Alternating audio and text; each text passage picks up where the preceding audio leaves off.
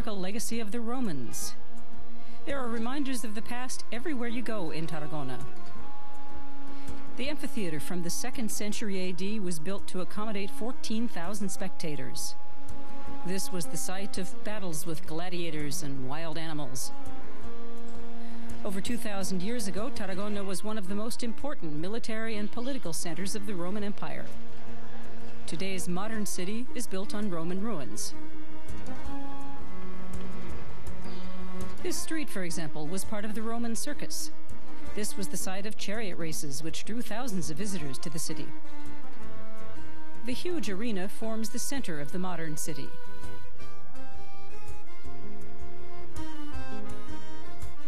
This ancient circus is one of the best preserved in Europe. It's an ideal research site for experts like the director of the city's history museum.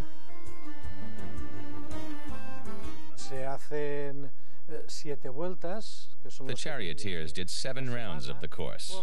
They stand for the 7 days of the week. There were 4 teams, which represented the 4 seasons. And everything had a religious significance. But above all, the circus was a huge event for the citizens. The individual teams had fans, and the main interest people had was betting.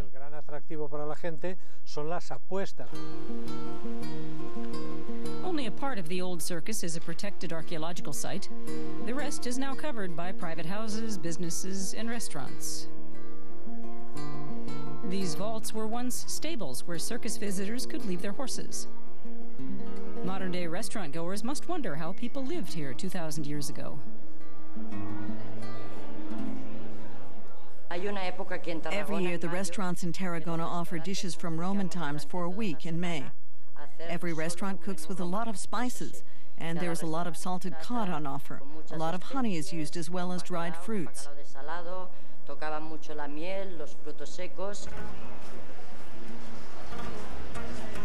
The jewelry shop run by Juan Blasquez is a few meters away on Tarragona's main street. Blasquez has made a name for himself with intricate statuettes and extraordinary ornamental items.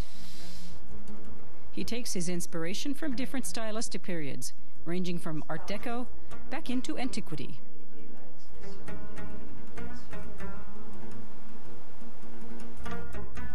He says the figures here were influenced by his childhood.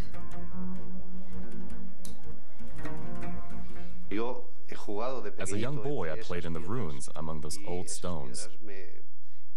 And I think the history of the Romans behind those stones has influenced my work. This garage contains a surprise. This is the entrance to a cave system that's several kilometers long. Construction workers discovered it in 1996. The entrance is through a small gallery which was probably used by the Romans. Researchers José Luis Alminana and Sergio Granados Casals lead us down 20 meters deep into the ground. The cave is one of the largest in Catalonia and has not yet been explored in its entirety.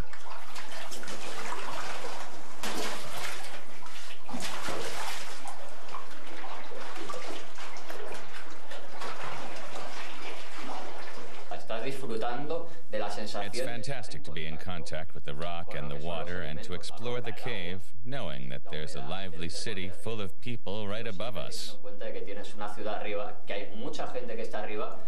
Sometimes you have to dive and the water is very clouded. So much so that you can't see your diving computer. That's a problem. So we have to follow a rope which we keep hold of all the time.